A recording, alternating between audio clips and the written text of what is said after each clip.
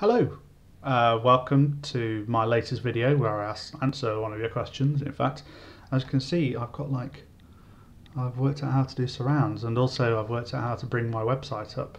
So instead of me just kind of yelling about my website in a video, I can show you the links that I'm talking about that I can refer you to. I'll also put any links that I make use of in this video in the show notes and in the blog over at the website. So I've got a question that to read out and then answer. First thing I should say, as you can see in the caption below, is that there's a content note for sexual violence in this question and in my answer. I'm not going to go into any like graphic detail. There's a tiny bit of detail in the question, but it's not like a lot of detail. But if you think you might be triggered or might find it very tricky to listen to, just feel free to skip it and watch another video, or not, just have a cup of tea or whatever. Not tea, coffee or hot chocolate. Hot chocolate, that's a nice soothing drink. Anyway, so that's your content note. I'll kind of let you know when the worst bit's over as we go through. Try and do this as consensually as possible. Okay, so here's the question. So I'm worried about my friend. She's a hopeless romantic and always seems to have a boy on the go, but never really has any official boyfriends, just a few dates here and there.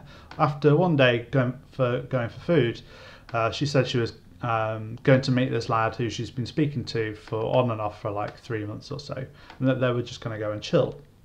Then she gets back and says that he was only after one thing, sex. She refused, but he didn't make any conversation or seem interested in her, like hanging out and chatting, and was basically only interested in her body and in having sex. He was pretty bold in trying to have sex with her. After refusing sex, she gave him a blowjob. She doesn't normally go much further than making out, but I'm worried it was forceful, almost like she felt pressured after deciding not to shag him. She said that he was forceful in his attempt to get her to do something, and she definitely won't be seeing him again. I feel awful, like I should have stopped her from going or something, and scared that she felt like she was trapped in that house with no escape. Afterwards, in telling me, she asked if I was surprised that she'd done this, and also if she'd looked like a slag. Any advice on what to say that's sensitive to the topic? First of all, thank you for your question. It sounds like you're a brilliant friend and have been a brilliant friend and will continue to be a brilliant friend, so thank you so much. The only person who should feel bad is this guy, okay? That's literally the only, no one else should feel bad. He has made everyone else's lives way more difficult than this should be. It sounds like what he did is a criminal offence. I don't want to go into too much detail about different sexual offences, but what he did is a crime, okay? And a serious crime. I'll just show you where you can find out a bit more about that, but that is not what consent looks like. Just kind of negging people into doing something isn't consent, and kind of saying that you kind of like trying to negotiate someone into having sex in that way and saying, well, if you want to have sex with me, what will you do? She felt that she was not in a position where she could say no, or not even say no, but just to say, I'd rather just make out for a bit or do something like that. None of this about this was consensual. If people are put into a position where they don't feel like they can say no, they're in someone's house, they're older, they're a guy, that they're not really realising they have power in that situation, or that they do realise and they're using that power in that situation to get what they want. If someone can't say no because of those things, then it's wrong, it's a sexual offence. Even if it wasn't a sexual offence, it would still be wrong and non-consensual, but I think it probably is a sexual offence. And when you talk about force as well, like force doesn't have to be like, you know, a threat of violence, but it could be something that you don't know what might happen if you said no. Even that is enough to make someone feel pressured into doing something they don't want to do, which is non-consent. It's against the law. It's a sexual offence. It's a form of sexual violence. It's wrong. It's bad that it happened, and he should not be doing it. He should be the person feeling bad. Whether you report it or not is kind of up to you, and I'll come on to that later, but this is on him. Okay, he should not have done that. And I do get some people who are perpetrators of sexual violence like this asking me for advice at my website and I've given them advice, I've given them a bollocking and told them how to do things better, it should be him messaging me, not you. Like, he should be asking me how to do consent better, and it shouldn't be on you guys to learn how to say no or learn how to stay safe. It's wrong and it's depressing that you're in that situation. I'm going to do a bit of that and help you with some helpful advice, but the first and most important thing is that he did the bad thing here. Okay, you can read more about consent and the law at the website if you want. If you just go to consent, if you just search for consent and the law, or click one of the links below. So that's the first thing to say. Okay. The other thing to say as well is that sadly, this is really common, sexual violence, particularly against women. So the last study that looked into it, the last major study in the UK, was in 2011, and it's called the NatCell3 study. It's like the biggest sex and relationship study that we have in the UK. They interviewed thousands of people. They found that 1 in 10 women had had sex against their will, and that 1 in 5 women had reported someone trying to have sex with them against their will. And that's a really high number. In the US, it's actually 1 in 5 women who have had sex against their will. It's shockingly high, and it's the most, for me, it's the most problematic statistic that we cover in sex and relationships. It's the one thing that we should all be working to prevent is non-consensual sex. It's awful and it's depressing how common it is. So, but my point with this is that she gave you no indication that anything was amiss. It's not like when we think about who commits sexual violence and what the image that we have in our head of what a rapist looks like or what a sexually violent person looks like, isn't really true. Most acts of sexual violence are committed by someone we know, and that could be someone that we're dating or someone that maybe someone's been chatting on Tinder or maybe through a hookup or something. But also in serious long-term relationships, sexual violence happens really commonly, but also someone known to you growing up, or someone in the family, someone that you've known for a long time.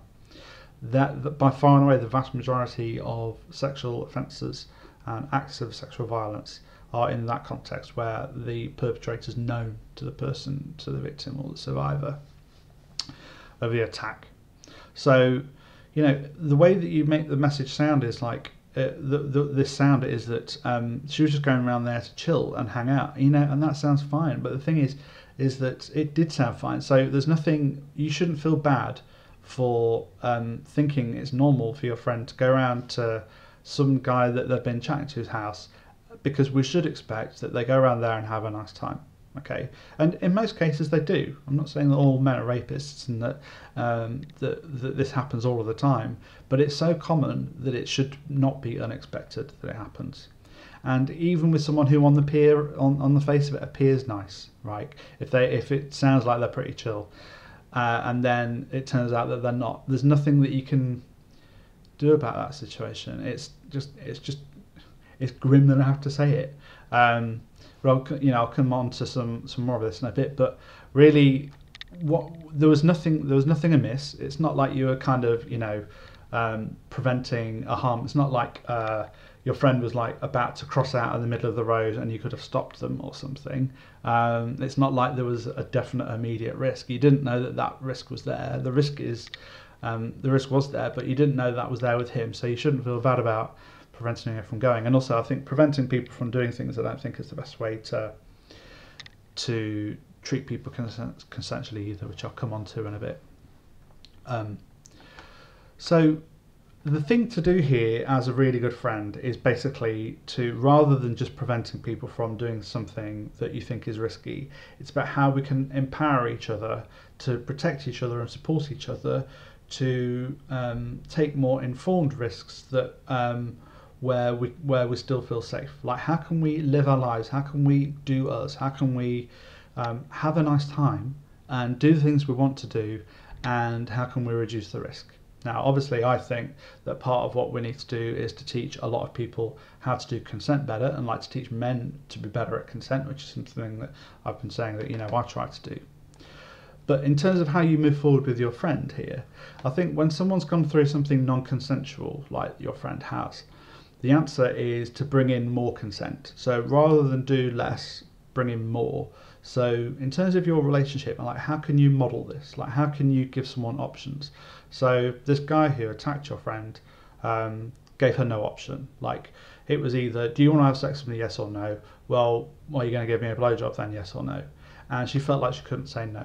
And so when you feel like you can't say no, that's not an option at all.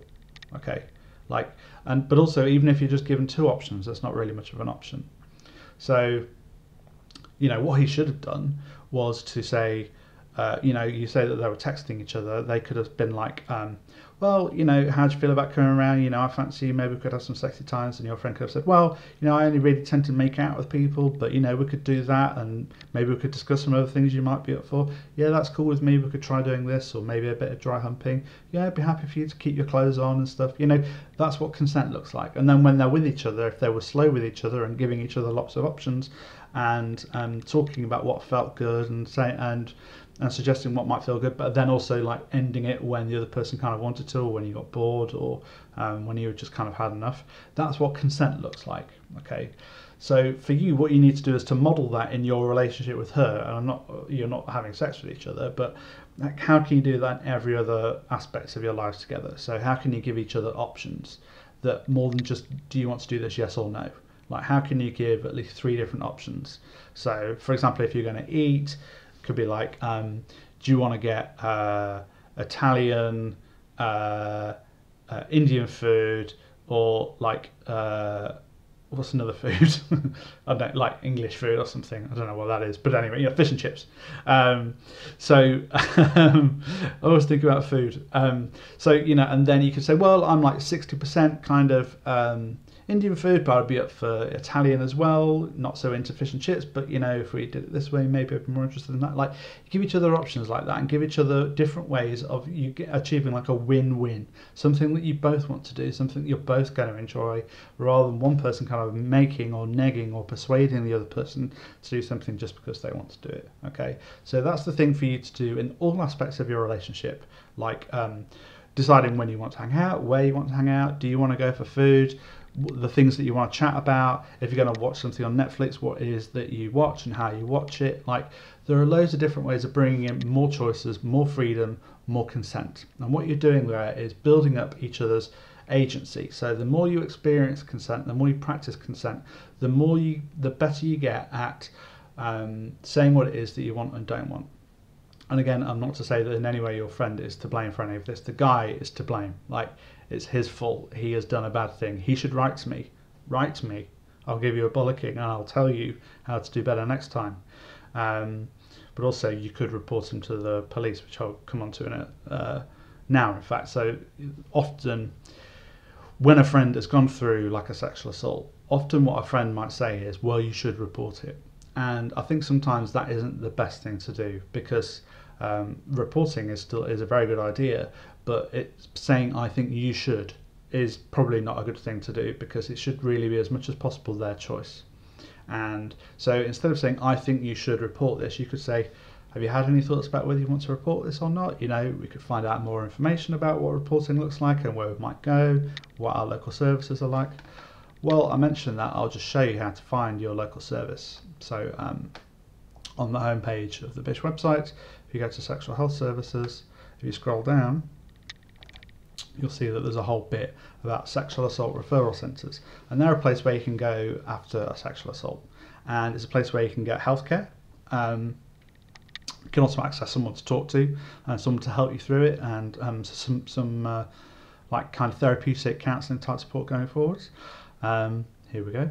There'll be a sexual assault referral centre near you. Often they're called Rape Crisis. In London they're called the Havens, but different areas of the country have their different names for it, and you can find your nearest one via the website here. You can find, I've got all the information there for you.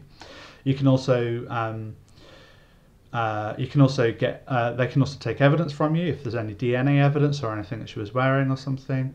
You take it along in like a plastic bag. Again, more information there on the website. And also, it's a place where you can report it if you choose to. You could also go to the police to report it as well if you wanted to. But that's something that you could support with. And so the way to do that consensually is to be like, oh, if you want, I could get some information for you. You know, how would you feel about this? Or we could leave it if you wanted to for another time, but just to flag up that this is something that we could chat about. You know, like giving options and providing support and knowing that she's going to be there and that you can respect her options is the way to move forward through this. It's the way to start bringing more consent in, as well as in all the other ways as well. I think the other thing that you could do is to use this as a way to give each other and for yourselves and for each other to give yourselves some excellent sex and relationships education.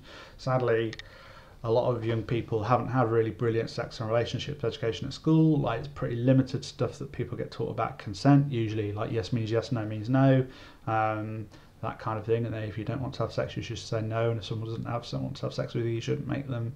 That's pretty much it for a lot of young people. Sex and consent and relationships and power is really important topics, and they're complex topics, and they need to be talked about in a much more complex way. So you could do that at the website. I've got lots of stuff about this, so if you just search for consent in the search bar, see it brings up lots and lots of posts. So you could do like you could have a chat with each other, but also your friends about different aspects of consent. So this one is about who gets status and who gets stigma for having sex. I mean, I'll just talk about that now actually. So your friend was saying that she felt like a slag for having sex, and I mean, I don't like the term slag. I don't like any terms that are shaming about people wanting to have sex and being interested in having sex, but that's not what your friend was doing. Like, your friend was being forced to have a kind of sex that she didn't want to. She went there with her boundaries, which was I don't generally speaking do more than making out with someone, and she was forced to give a blowjob when she didn't want to. That wasn't her choosing to have sex. So she's even if she were to judge herself by the term, like whether she's a slag or not, which again is a term I don't like, because it wasn't something that she chose, she isn't, right? So for her, that was a way of keeping safe. And what happens when our body's under attack from someone is that we have 4 different responses known as the 4 Fs. So it's either fight, flight, fawn, or freeze. And what your friend was doing here was quite sensibly, it was called fawn. And fawn is what happens when you just kind of go along with something and you do something in order to prevent a greater harm from happening to you. And often there's like a switching off process, and you just kind of go through the motions and just do it in order that you can just get the hell out of there, okay? And that sounds like it was what's happening to your friend. When you're put in a position where you can't choose the things you want and you're having to do something which is the lesser of some other harms, that's fawn, and that's not choosing to do something. That's just keeping yourself safe. So that's what's happened here, okay? But just to go back to using this as like an opportunity to do some sex education with each other and with your friends and other people around you, you could chat about these things, like these big topics that would be, you know, potentially really interesting. You could also share some graphics around in your peer group and stuff, and you can kind of, if you use this as an opportunity to think, well, this is an injustice, this is a bad thing that happened, and I want other people to learn from this. You could empower each other to use this as a way of how you might be able to, for at least with the people around you and then your people in your peer group, to get better at this stuff, because we all need to get better at this stuff, to have these conversations, to be able to talk about what consent looks like, and also to be able to talk about power balances and how going around to a man who's a 19-year-old, going around to their place, that person has more power, okay? So how we talk about where people get power and where people don't get power, and what we need to do when we have more power, and how we can be more consensual when we have more power, they're really, really important topics for people to think about. So you could kind of help people do that, is all I'm saying. There's loads of content on my website. There's loads of stuff, good stuff about consent elsewhere as well, but you could use my website as a starting point. So you could use this, as I say, you could use this as a way to like do some activism, to do some good, and in that way you're empowering each other and you're empowering all the people around you as well to do better at consent. And it's kind of like activism in a way. But also, lastly, I think that there is a way that you could address your relationship and to address what your friend is doing about romance. So you say that she's a hopeless romantic. You know, what does that mean? Like, do you get a sense of like she's kind of chasing these lads and she's not really valuing you so much? I mean, often what people choose to be in romantic relationships for lots of different reasons. Okay, so I'll bring this up. Again, one of my most frequently used expressions is I've got something about this at my website, but I have often. I've been working on it for so long that, you know, I probably do have something. But if you think about all the reasons why people have romantic relationships, so bring that up here. Think about all the reasons that people have romantic relationships. You'll probably find there are loads and loads and loads of different reasons. So here's one that I came up with, but you can come up with, you can write loads more down than that. So if you think about all the reasons for why people have different reasons why people have romantic relationships, and then think about which of those can only be achieved by being in a romantic relationships, you'll probably find that it's none, that all of those can be achieved from being in different kinds of relationships. So when we start to think about romantic relationships in that way, like thinking about, well, what gaps is it trying to fill? Am I trying to get everything that I want and all of my needs from a romantic relationship? And maybe I could just spread it out a bit and be like less hierarchical and more like just seeing everyone else as being as important as each other. An opportunity for you here is to say to your friend, look, I really value our relationship. I think our relationship is wonderful. I really love the things that we do together. The other thing that you could start to do is to start treating each other as if you're like dating each other. So I think that romance isn't just about sex, just as sex isn't just about romance. Okay, so I think that what you could do is to start to think of ways that you could have a really important, nurturing, caring, wonderful, joyous relationship that is a friendship, right, that doesn't involve any sex. Like, you know, you don't have to be in a romantic relationship to have sex. It might be that your friend, in order to have sex, she wants to be in a romantic relationship, and that's fine. But that doesn't mean that you only have to have one romantic relationship. You can have a romantic friend relationship where you don't have sex and you are romantic AF, as the young people say, or probably millennials now. Probably not a Zoomer thing to say. So I've got a thing at my website about this, about what romance is. So if you think, not romance, that's not a word, but if you think about what counts as romance, and actually, so think of it as like if you were going on a date, like if you were going on a date with someone that you were in a romantic relationship with, how might that look? So you might have a lot of chats about where it is you want to go, what kinds of things you want to do. You try and look for a win-win situation there of something that you both wanted to do, rather than one person kind of making someone do something the other person wasn't so sure about or wasn't so keen on. You shouldn't have to like persuade each other to go somewhere. So for example, you know, this doesn't exist, but if one of you wanted to go to the pictures or cinema and the other person wanted to go bowling, you could be like, well, how about we go to a cinema bowling alley? Cinema bowl. Stupid name. Anyway, that probably doesn't exist, but anyway, you could go to a cinema bowl and it's like a win-win situation, and then you could get there and instead of being on your phone, you can be really present with them the whole time and really like enjoy the evening, be with them, pay attention to them, listen to what they're saying, and you know, notice when you're having a good time, and then when you leave you could text each other and say, oh, that was a really good night, or that cinema bowl place was weird but you know, it was fun. And then later on you might have some memories about the terrible film you watched at cinema bowl, or how one of you just never managed to hit one of those pins, or I don't know, cinema bowl, it sounds like a terrible place, but you know, you do you. If you want to go there, go cinema bowl. But that's what people do in romantic relationships. Why can't people do that in friendships? So if you did that in friendships and do the other stuff as well, like checking in with each other, sending good night texts to each other, or checking in every day with how someone is, if someone likes that kind of, you know, that kind of texty kind of relationship.